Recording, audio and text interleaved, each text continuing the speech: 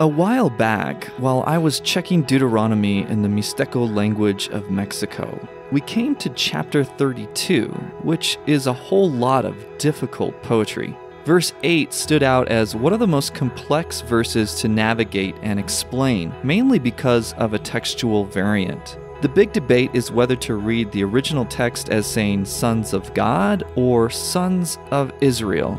And getting to a solid answer isn't simple. English translations still don't agree on it, but we're going to do our best to tackle it in this episode and see where the Mixteco translation landed. I'm Andrew Case, and you're listening to Working for the Word.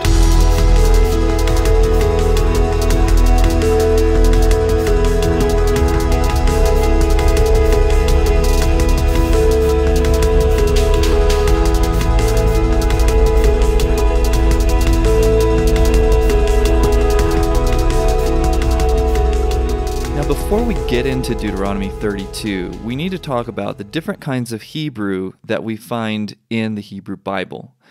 Unfortunately, we don't have a uniform Hebrew throughout the whole text. And that's because, if you think about it, the Hebrew Bible was written over a span of many, many more centuries than the New Testament was. So, New Testament, the Greek is much more uniform in that sense. We're not talking about a 1,000-year jump between one book and the next in the sort of language that's used. But the Hebrew Bible has that going on, and so we'll find archaic Hebrew in some parts, we'll find standard or classical Hebrew in other parts, and then we'll also find late Hebrew in books like Daniel and Ezra and Nehemiah. So archaic Hebrew isn't as common because there was a lot of editing going on later on to make the Hebrew Bible more uniform, a lot of updating along the way. But we do have archaic chapters that remain, like Judges 5. We talked about that before in past podcasts. We've also got Deuteronomy 32, which we're talking about today. Genesis 49, Jacob's blessing. We've also got Exodus 15 and then some Psalms scattered in there.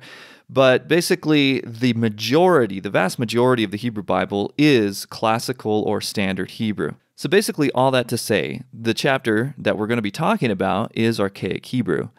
And on top of that, it's poetry. So that means it's hard. So I think it would be good to start off reading some of the wider context of Deuteronomy 32. It starts in 31:30, saying, "Then Moses spoke the words of this song until they were finished in the ears of all the assembly of Israel. Give ear, O heavens, and I will speak, and let the earth hear the words of my mouth. May my teaching drop as the rain, my speech distill as the dew, like gentle rain upon the tender grass and like showers upon the herb. For I will proclaim the name of Yahweh, ascribe greatness to our God. The rock, his work is perfect, for all his ways are justice. A God of faithfulness and without iniquity, just and upright is he. They have dealt corruptly with him. They are no longer his children because they are blemished. They are a crooked and twisted generation. Do you thus repay Yahweh, you foolish and senseless people? Is not he your father who created you, who made you and established you? Remember the days of old. Consider the years of many generations. Ask your father, and he will show you, your elders, and they will tell you. When the Most High gave to the nations their inheritance, when he divided mankind, he fixed the borders of the peoples according to the number of the sons of God. But Yahweh's portion is his people, Jacob his allotted heritage." So those last two were verses 8 and 9. Let me read them one more time because these are going to be the focus of this episode. When the Most High gave to the nations their inheritance, when he divided mankind, he fixed the borders of the peoples according to the number of the sons of God. But Yahweh's portion is his people, Jacob his allotted heritage. And if you look at the footnote on the ESV on the sons of God in verse 8, you'll find them explaining that the reading sons of God comes from a Dead Sea Scroll and the Septuagint, but that the Masoretic text lacks sons of God. So before we do anything else, let's see what the Masoretic text actually has in Hebrew here. The last three words are Lemispar b'nei Yisrael. So we have to the number of the sons of Israel, or according to the number of the sons of Israel. So the lamed, those who know Hebrew, the lamed there is a preposition, lemispar. Now, if the average translator has access to English, they can look at the United Bible Society's handbook on Deuteronomy, and this is what the note says. So in their text, they have according to the number of the sons of God as their base text. They say the Hebrew text is literally the number of the sons of Israel, meaning the number of Israelites. The Septuagint has according to the number of angels. The NRSV text is more accurate according to the number of gods. Its footnote explains that this is based on some Qumran manuscripts as well as the LXX, and gives the rendering of the Hebrew as the Israelites. The Hebrew Old Testament Text Project gives it an A rating as number of gods to be the correct text, and it should be translated. The sense is that in accordance with the number of gods, Yahweh divided humankind into separate peoples, so that each people would have its own God. And Yahweh reserved Israel to be his own people. See 4:19 through 20. An alternative model, then, is he determined where each nation should live, each with its own God, which he chose. End quote. So this is an interesting note. If you're the average translator and you're not a specialist in textual criticism, what would you do with this? Now, I have a couple problems with this note. First of all, it doesn't give the translator any leeway, any flexibility to go with what would be the traditional rendering of this text, which is according to the Masoretic text.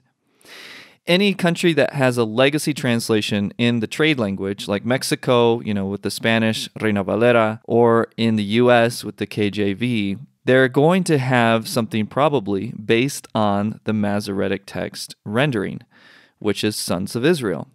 And that is actually the case. If you go to the KJV, it says sons of Israel. If you go to the Reina Valera, it says sons of Israel. Even the NIV has chosen sons of Israel. So in my mind, you should always give the translator the option to go with the legacy translation in the language of wider communication. And then number two, you should always give a reason why somebody might want to go with the other rendering. Why would the Masoretic text have this in the first place, and how could it make sense? If it doesn't make sense at all theologically or within the meta-narrative of Scripture, then fine, explain why, but you should be able to explain one of those two things. So that's basically what we're going to do right now. And we're going to start with the external evidence. So if you're not familiar with textual criticism, you usually have two categories of evidence. You have the external evidence that you discuss, and then you move on to the internal evidence. External is, what are the manuscripts? What are the readings? And then the internal is, okay, how could this have happened?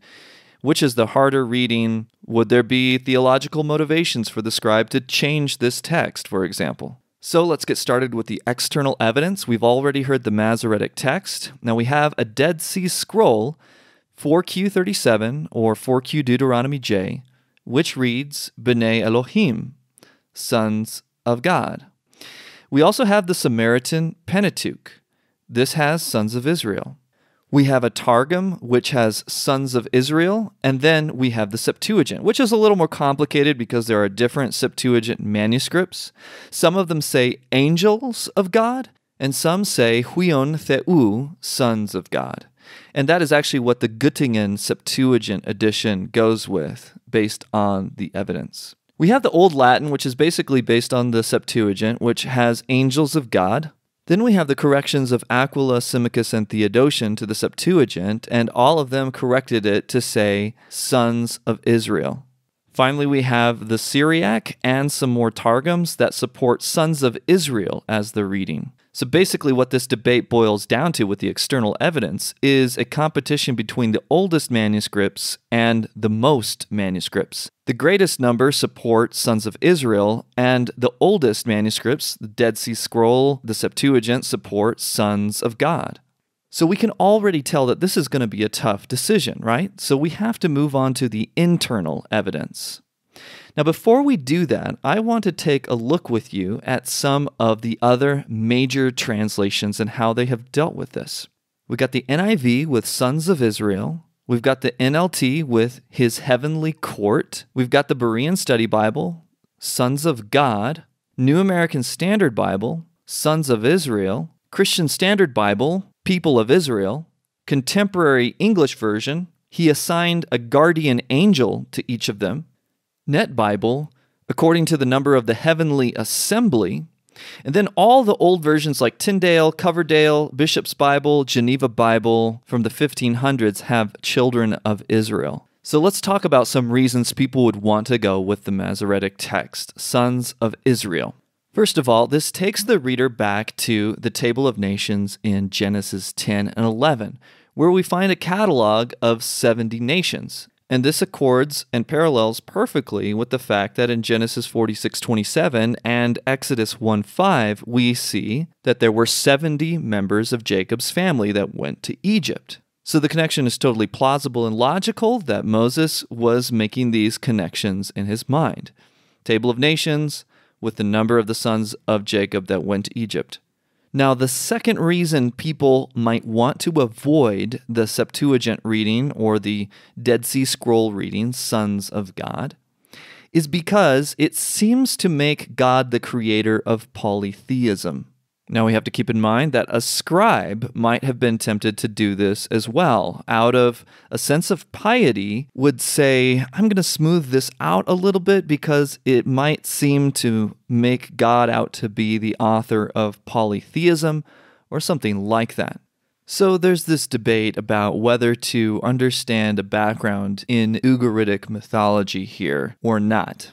So you have this Ugaritic mythology where El fathered 70 sons. So at this point, it's important to consider which reading would have given rise to the other reading. Is it more logical and more likely that a scribe would have accidentally or intentionally changed sons of God to sons of Israel, or sons of Israel to sons of God? And I believe that it is highly unlikely that a scribe would intentionally change sons of Israel to sons of God. It would almost certainly be the other way around. But another one of the smoking guns in all of this comes from Deuteronomy 32:43. So the same chapter, the same poem, we have this other thing that is highly unlikely that it was just coincidental. So here's what I'm talking about. The Masoretic text in verse 43 seems to have omitted a whole line of the poem that talks about the sons of God. So you have a Dead Sea Scroll, 4Q, Deuteronomy Q, has, O heavens, rejoice with him, bow down to him, all Elohim, all gods. The Septuagint has, O heavens, rejoice with him, bow down to him, all sons of God. The book of Hebrews in Hebrews 1:6 seems to be affirming the existence of this line by saying, and again, when he brings the firstborn into the world, he says, let all God's angels worship him. Now, he may be referring also to Psalm 97:7, which says, let all those be ashamed who serve graven images, who boast themselves of idols. Worship him, all you gods, which the Septuagint renders there as angeloi, as angels. Another important piece of this puzzle that we have to consider is Psalm 82, a psalm of Asaph. Let me read it to you. God has taken his place in the divine council. In the midst of the gods, he holds judgment. How long will you judge unjustly and show partiality to the wicked? And then jumping down to verse 6, I said, you are gods, sons of the Most High, all of you. Nevertheless, like men you shall die, and fall like any prince. Arise, O God, Judge the earth, for you shall inherit all the nations.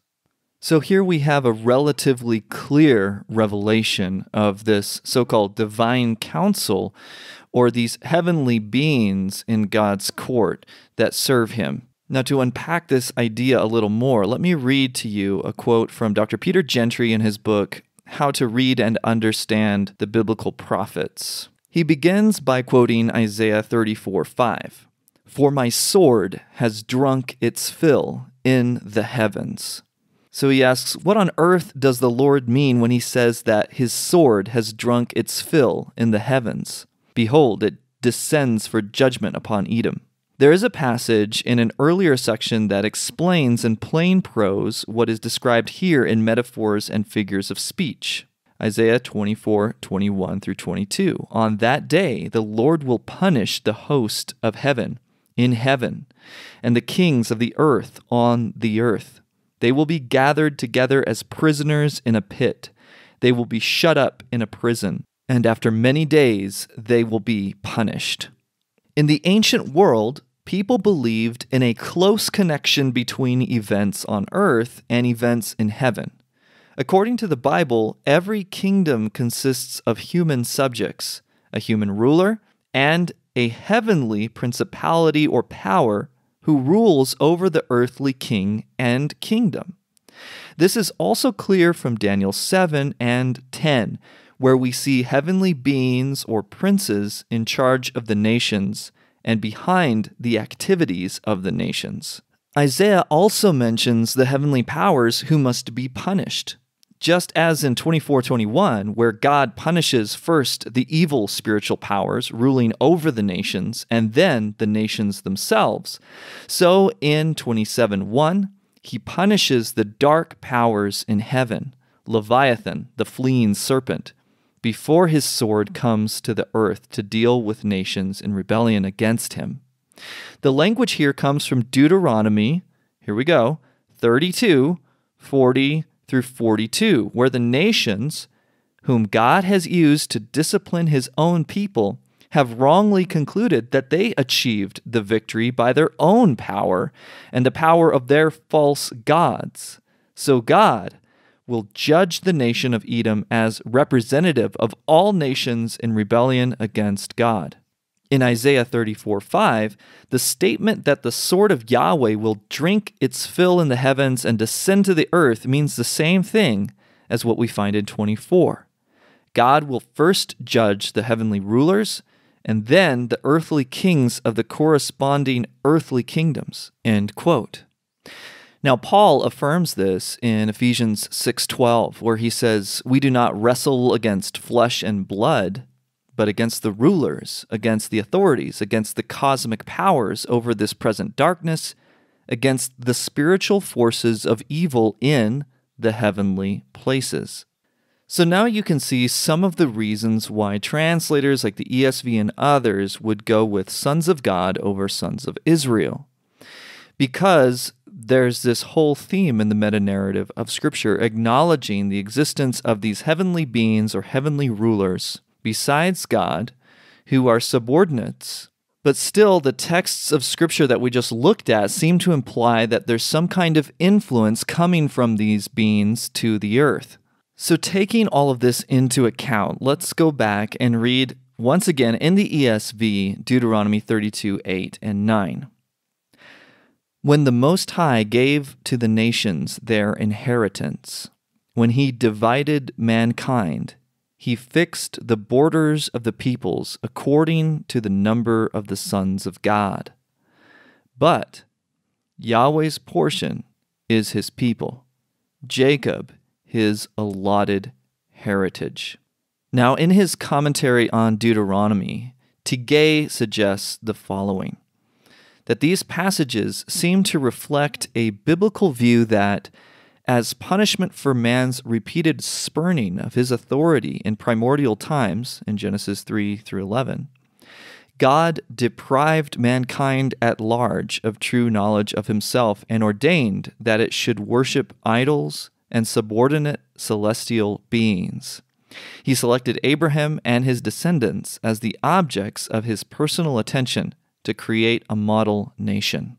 End quote. Now, this seems to be supported by Deuteronomy 4:19, which says, "Beware lest you raise your eyes to heaven, and when you see the sun and the moon and the stars, all the host of heaven, you be drawn away and bow down to them and serve them, things that Yahweh your God has allotted to all the peoples under the whole heaven." The last part of the verse reads as follows in the Net Bible: "For Yahweh your God has assigned them to all the people of the world." Now, pulling all of this back to actually getting it translated into an indigenous language of Mexico, of course, my translator that I was working with did not have access to all these English versions, all these English commentaries and guides. So my job as a consultant is to be an interpreter, basically, and help walk her through all of these things so that she can make an informed decision. Now, right at the beginning, there are two options for the consultant in this kind of situation. The consultant can just take the easy way out and say, okay, I'm going to suggest that we just go with the text of the most widely read version in Spanish of Mexico, which is the Reina Valera. So we'll just take the text that they went with, and we won't even talk about this. We're just going to translate Sons of Israel and be done with it. And if anybody has a problem with that, that's up to the pastors to interpret it and figure out how that makes sense. Okay, so that's one way. The other option is to actually open up this can of worms and help the translator see what's going on and why there might be differences in the versions. Now, the three main versions that I usually look at in Spanish are the Reina Valera 1960, the NIV Spanish, and the Dios habla hoy, which is kind of an NLT equivalent. And NIV also has Sons of Israel. Now, it's really interesting what Dios habla hoy did in this situation. They punted and avoided the whole problem completely in this kind of sleight of hand, I would say, translation. So here's what it is in Spanish first, for those who understand. Hubo una vez en que el Altísimo hizo reparto de hombres y naciones y fijó las fronteras de los pueblos, pero tomó en cuenta a los israelitas. Now here's a fairly literal back translation into English of that. There was a time when the Most High divided men and nations and established the borders of peoples, but he took the Israelites into account. Now, it's a very creative solution, but you can see that they did decide that the original text, what they think is the original text, is Sons of Israel, because they mention that he took the Israelites into account. Now, while I am convinced that the original text said Sons of God, at the same time, I am completely sympathetic to those who would be confused by seeing all of these major Spanish translations saying Sons of Israel and wonder what's going on here. And so was the translator. So at the end of the day, after talking through this and spending I don't know how long on trying to navigate this and understand the ins and outs of it with the translator, she opted for Sons of Israel. And this is where the reality of Bible translation sets in. Sometimes you can be really excited about being able to explain this other way of seeing the text. And even after all of that, even though you have a decently strong opinion one way or the other, at the end of the day, tradition will often take over. But it was a good learning experience for the translator, for myself, and I hope for you who are listening. Working for the Word is a podcast where we believe that the Bible is a unified, God-breathed, God-centered, hope-giving book, sweeter than honey and pointing to Jesus. This podcast exists ultimately to help us all treasure the Bible more, go deeper into it, and become like the man of Psalm 1.